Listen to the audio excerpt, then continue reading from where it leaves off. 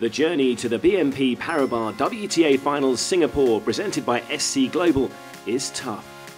The season-long campaign is based on rankings points earned exclusively during the 2014 WTA season. It's simple: the better you play, the more points you earn.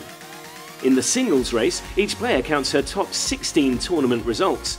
In the doubles race, each team count their top 11 results earned as a team. Serena qualified first by following one simple phrase: just win, baby.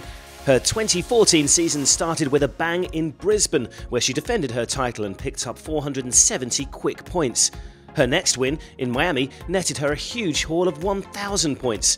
4 more wins in Rome, Stanford and Cincinnati pulled a combined 2,270 points. And then her 6th US Open title pushed her past the qualification mark when she added 2,000 points to her total. Serena's road to Singapore was a recipe for success that others are finding more difficult to follow. You start thinking early about it. It's always in the back of your mind. I want to get to Singapore. I want to get to Singapore. I will give everything I can and try my best to get there.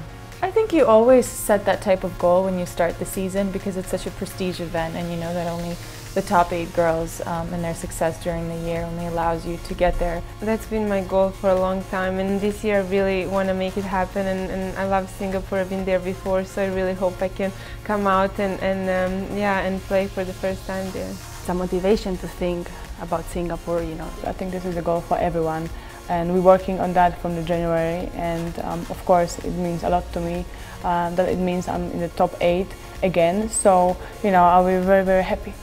The real race, however, is not at the top. It's near the bottom of the qualification standings, and with huge points still up for grabs, the 2014 BNP Paribas WTA Finals Singapore, presented by SC Global, may not fill out its draw card until after the last ball has been hit at the last qualifying tournament in Moscow, 2 days before the finals are due to start.